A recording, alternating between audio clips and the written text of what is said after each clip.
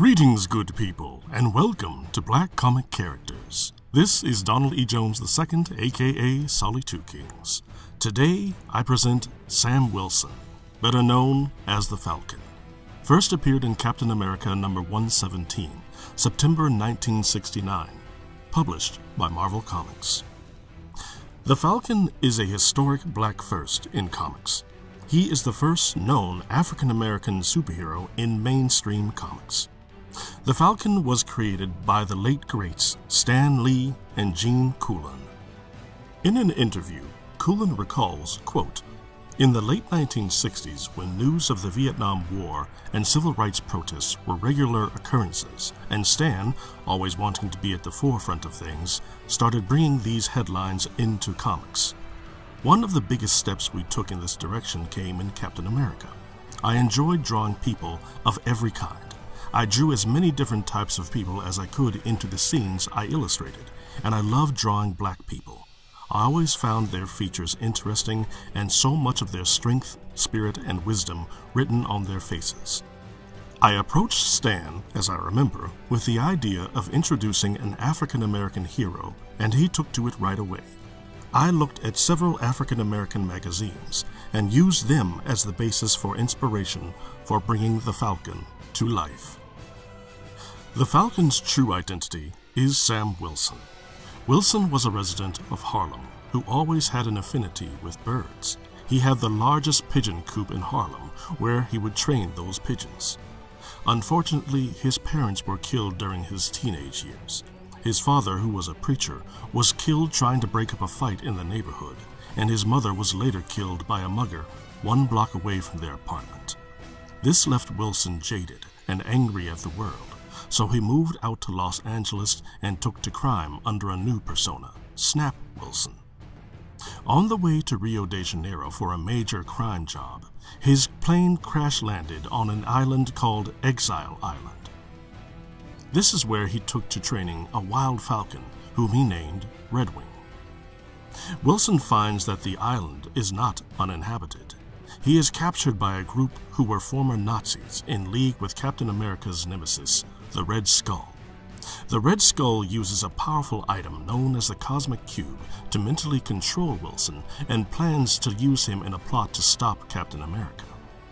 Captain America is able to free Wilson from the control of the Red Skull, and he urges Wilson to use his talents for saving people.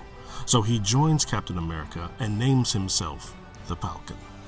When the Red Skull used the Cosmic Cube on Wilson, he expanded the telepathic ability Wilson had already so that he could be mentally fused with Redwing and see through his eyes. Captain America and the Falcon teamed up with one another and continued to work together in the series.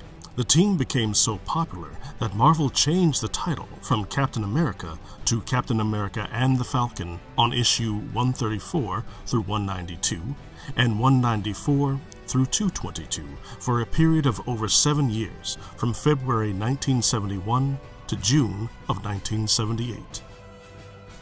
The Civil War storyline was one of the most popular storylines in modern comics. This is the story where the U.S. government enacts the Superhuman Registration Act, which requires all superhumans to be registered with the government and enacts certain restrictions and controls on what they can do. This causes a schism between superheroes, with Iron Man leading on the side that supports the act, and Captain America, who stands against it. The Falcon supports the side against the Registration Act. When Captain America is incapacitated during one of the stories, the Falcon takes over the leadership of the Secret Avengers, the rogue group that fights against the Registration Act. When the apparent assassination of Captain America occurs, Falcon does register with the government, and he is given the jurisdiction of Harlem to patrol and protect. Of course, Captain America is not dead, and he and the Falcon continue to fight crime. But during one instance, during a battle with the villain known as the Iron Nail, Captain America's super soldier serum is neutralized, which causes him to age rapidly into a much older man. Steve Rogers retains his sharp mind, but his body is now frail, so he names Sam Wilson as the new Captain America. In the comics, the Falcon has certain abilities. Sam Wilson already had a telepathic bond with his Hawk, Redwing. When the Red Skull used the cosmic cube on him, it cemented that bond so that he could be fused with Redwing, allowing him to see through Redwing's eyes. Later on, Wilson is able to expand this ability to not just Redwing, but to any bird. As Wilson puts it, "I have over 6 billion pairs of eyes in the United States alone." The Falcon's iconic suits have given him additional abilities as well. His original suit had detachable jet-powered glider wings, which allowed him to fly. The wings had solar-powered arrays built into them to power the miniature electric turbine fans in his costume and his boots.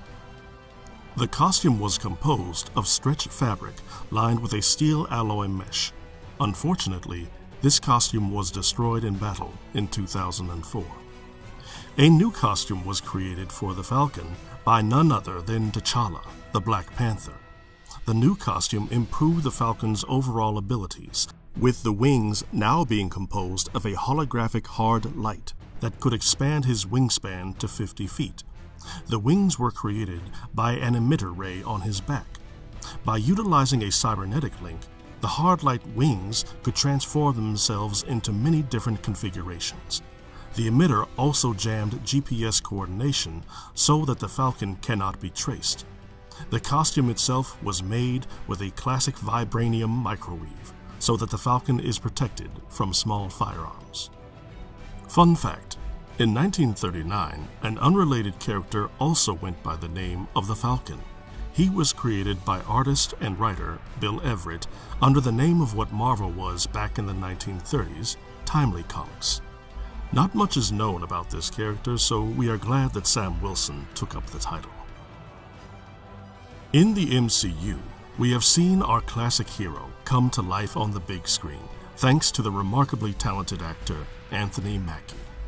He was first introduced in Captain America: The Winter Soldier, and we have seen him in Avengers: Age of Ultron, Ant-Man, Captain America: Civil War, Avengers: Infinity War, where he was one of those who was snapped out of existence by Thanos, and his return in Avengers: Endgame.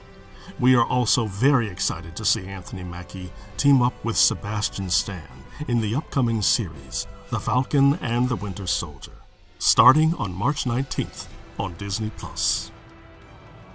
Thank you for going through the character profile of the Falcon. I hope you enjoyed it. Please be sure to hit the like button and leave a comment below. I'd also like to invite you to subscribe to the channel so that you can be notified when we release more great content on Black Comic Characters. Until the next time, peace.